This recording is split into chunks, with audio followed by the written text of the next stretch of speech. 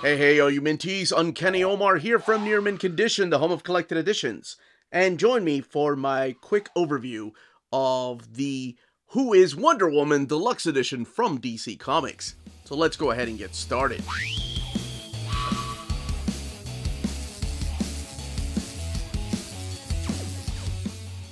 What we're looking at here is the latest deluxe edition from DC Comics. And I'm very happy to say that it's Wonder Woman, who hasn't been shown a lot of love in the deluxe edition department, or for that matter in Omnibus edition, even though she probably has more than Superman. I actually think she does post Crisis Superman. But anyway, so this is Who is Wonder Woman.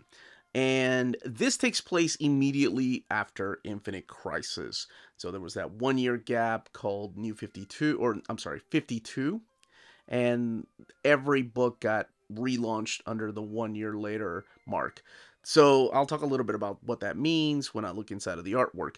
But this is a deluxe edition. So it is as tall as an omnibus. And here's what the spine looks like. And the design of this wraparound dust jacket with artwork by series artist Terry Dodson right here. I love the spinning action and then revealing Wonder Woman right there. And who is Wonder Woman? Well, that is the question. Now, I've talked about this being one of the best jumping on points for the character in the past, and I still stand by that. Here's what the flaps look like.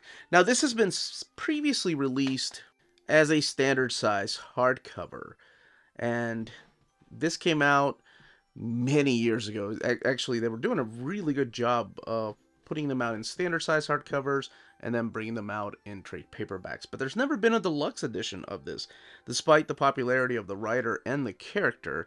So the art on board is that of Terry Dodson's Wonder Woman. And of course, Rachel Dodson, his wife, is the inker. But before I go any further, I want to give a huge thank you to Organic Price Books for sending us a copy of this deluxe edition.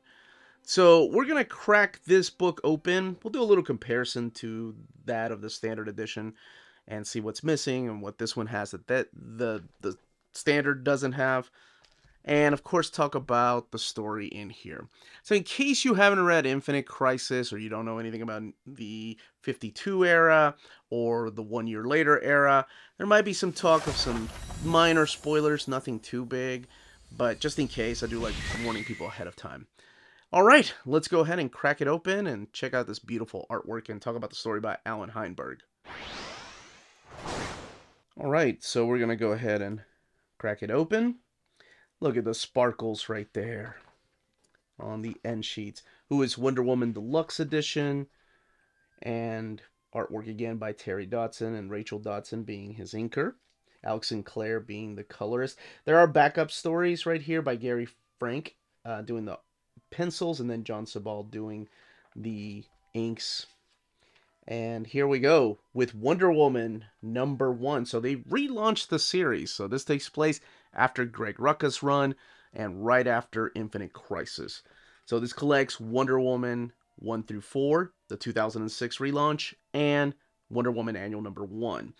And I'll talk a little bit about why that one came out about a year later.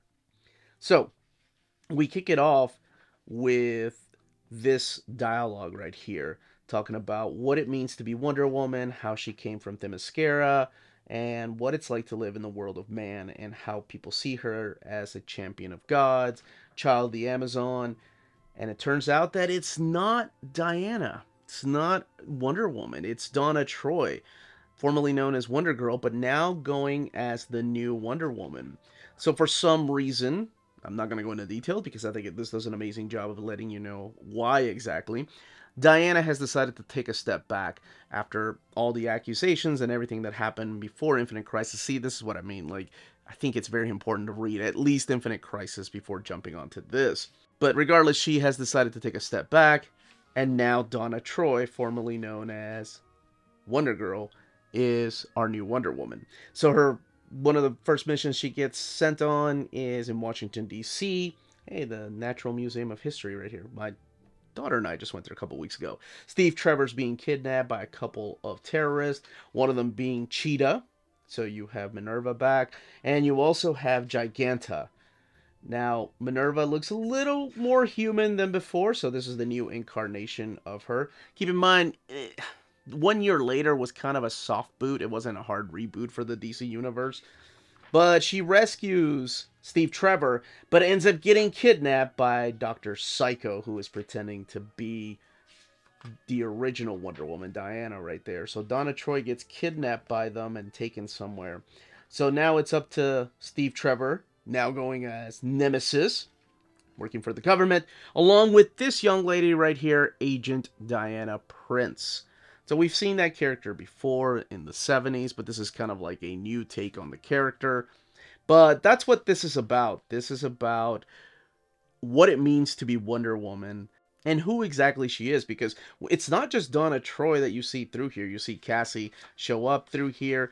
You see another big surprise, that a character that turns into Wonder Woman too, that I didn't see coming, but I thought, oh, that actually works.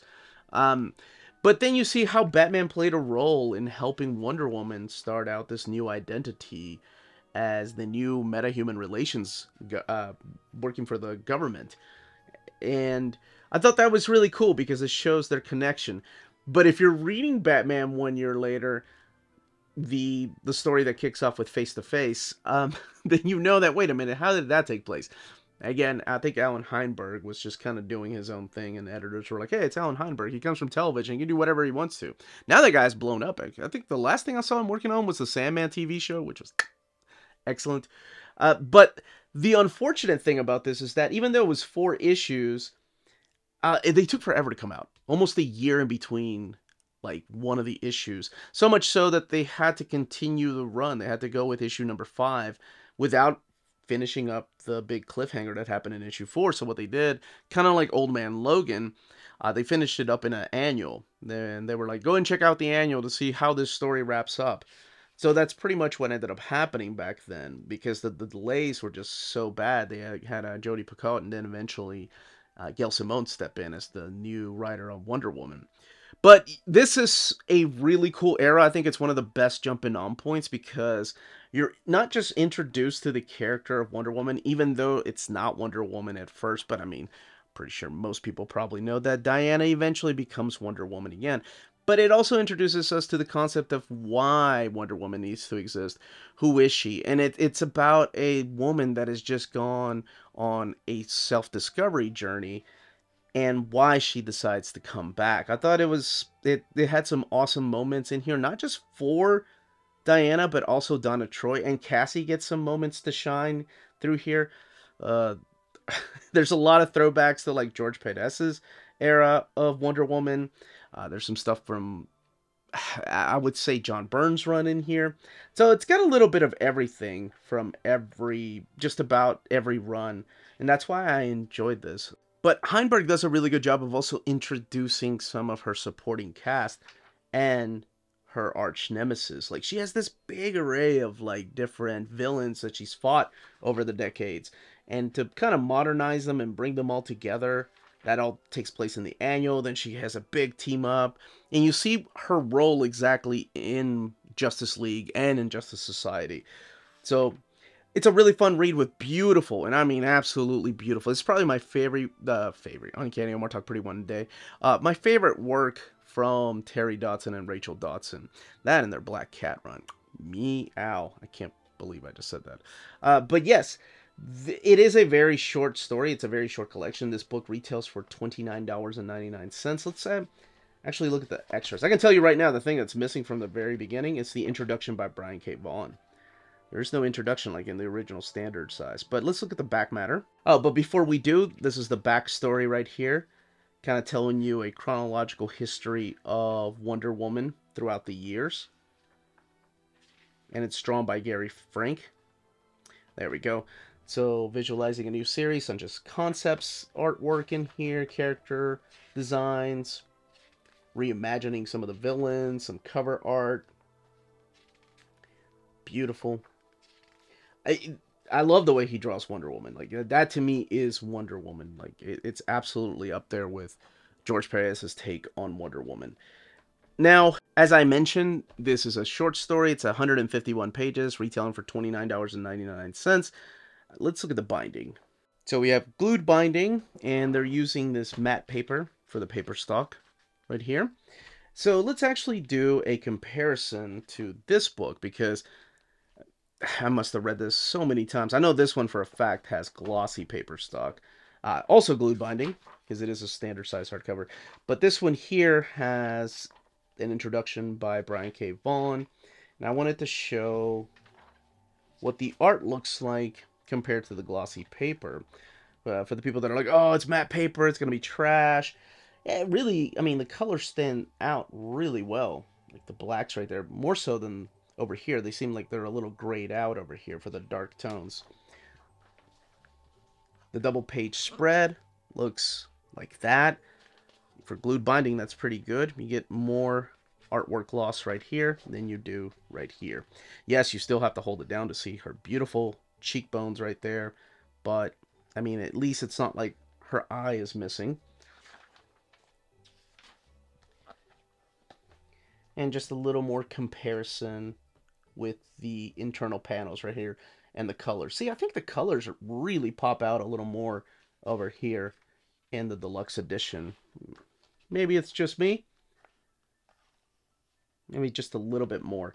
Now, as far as the extras, this version right here has the covers all the way in the back and then some of the sketchbook. But you get more of the sketchbook in this deluxe edition. There's a lot more sketches and character designs than that standard size trade paperback. So really, or hardcover, what you're really missing is just the introduction by Brian K. Vaughan. Because all the covers for this collection are intact right before the issue starts. And they tell you the issue number and then the artist, like penciler, inker, and the colorist. But that's it. Go and check this out. It's really worth the read, especially if you've ever wondered about Wonder Woman. That, as they say, is that. And that was the content, the page count, and build of the deluxe edition. And a comparison really quick to that of the standard size hardcover. It's one of the best jumping on points for Wonder Woman. It's one of my favorite stories, even though it took way too long to come out. But, you know, if you've never read it and you're waiting for collected editions, you really wouldn't know any different. If you have any questions, leave them down below. Don't forget to smash that like button, subscribe, and ring that bell for notifications to let you know when our videos are going live. We are on Spreadshop and Patreon, amazing ways to support the channel if you can do so. But more importantly, all of you stay healthy and safe out there. Much love.